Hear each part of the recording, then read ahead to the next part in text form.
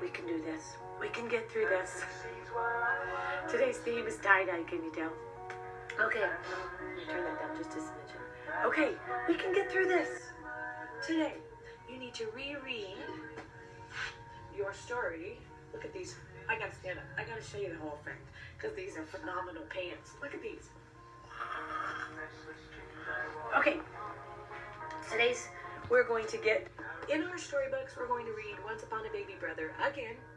Only this time you're going to take your summary and you're going to condense it. That means make it smaller. We're getting to the point where we can have a main idea at the very end. So we're working on 2 skills here.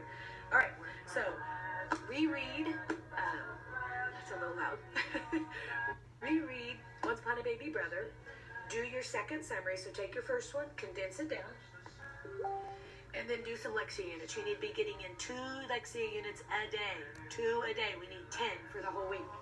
All right, so for math, you're going to take the pattern quilt block that you made yesterday. See mine? This is one of mine.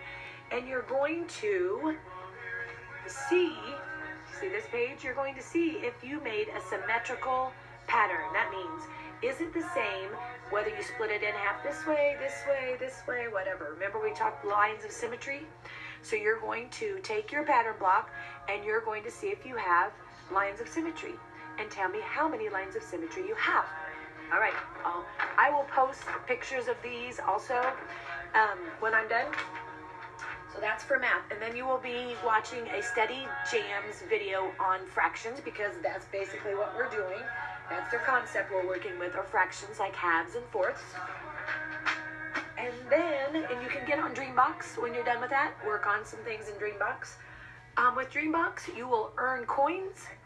The coins you can spin, which means on Fridays you'll have another thing that's opened up where you can go into different areas and spin those coins for things. All right, science. You'll need to grab your green flip booklet, and you'll need to make sure those are cut out, and I'll put a picture of this on as well.